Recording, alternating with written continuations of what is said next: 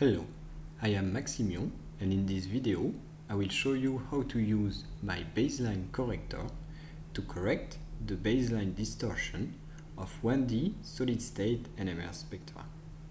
My baseline corrector can be called through topspin by the command mybc. This command is a Python script that you should have downloaded at the same time as baseline corrector. Here is the main windows. You have here in blue the original spectrum, and here in red the applied baseline to correct the spectrum. You can see that the software automatically retrieves the dead time value and the dwell time value. Based on these two values, it computes the number of truncated points. This number of points corresponds to the time domain zone, which has not been acquired due to the dead time in between the end of the excitation pulse and the acquisition.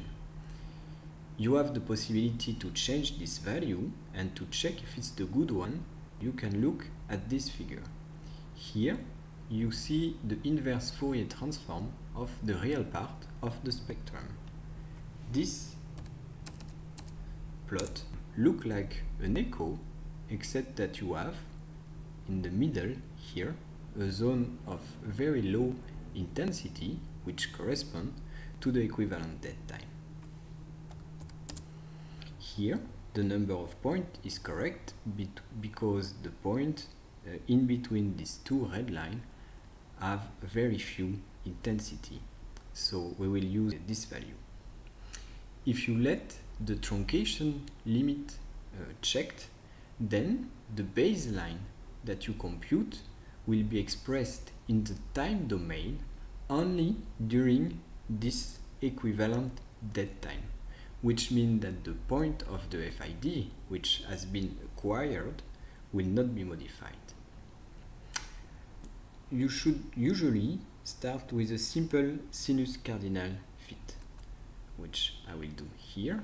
This fit should allow you to correct the major distortion of the baseline. After this, you see that only one sinus cardinal fit is not enough to correct the whole baseline, which makes sense because the baseline distortion, just due to time domain truncation, is a full integral of a sinus cardinal. That's why you want to use this iterative smoothing spline algorithm, which will allow you to get the perfect baseline. Okay, once you reach the stopping criterion, the fit stops and you get your baseline, which is here quite okay and preserve the feature of the spectrum. If you're not happy with the baseline, then you have the possibility to use a manual modification of the point of the baseline. Here you have all of these yellow points that you can move to modify the baseline. As you can see, the baseline doesn't exactly pass through this point because you're still in the truncation limit.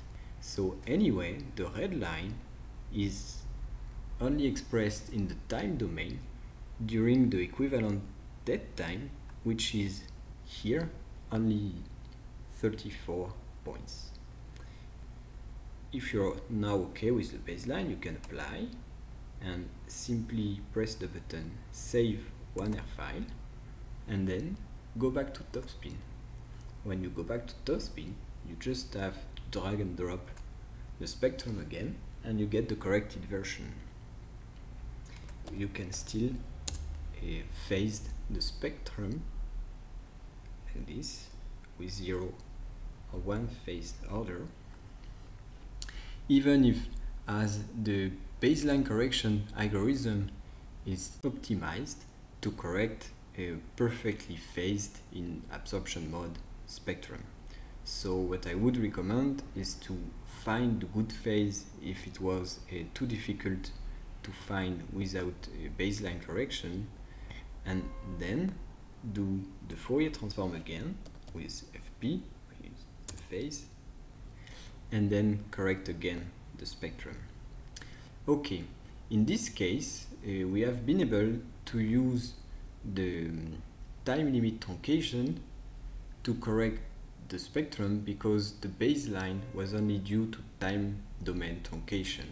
This is not always the case. More important baseline distortion can arise for a wide variety of reasons, such as pulse ringing. You can still correct your baseline with MyBC in such a case, but you won't use the time domain truncation limit.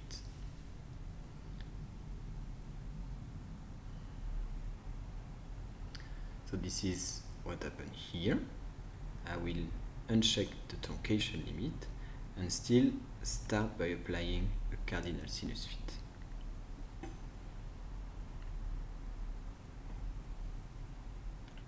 This corrects the most important distortion of the baseline, and I can employ the smoothing spline fit.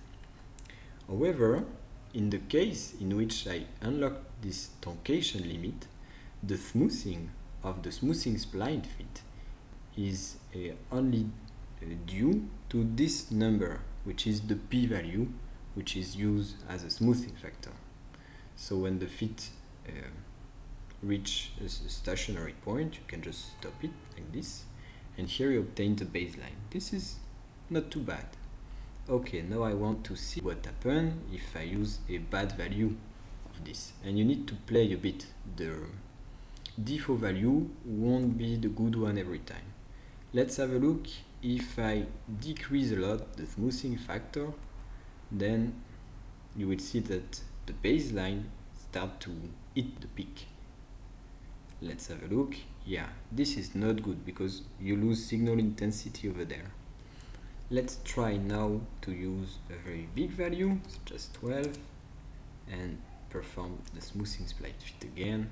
And here you see that the value is too important. The fit is too smooth and cannot succeed to correct the baseline. That's why you end up with this. So maybe 10 was an okay value. Maybe you can try with 10.5. This is not too bad, even if the fit takes a bit longer. In any case, baseline corrector is just a tool which helps you to perform the baseline correction. The result and the baseline interpretation is up to you. So this is the same. Once you're happy with your baseline, you can just save the 1R file and then go back to topspin. Thank you for listening.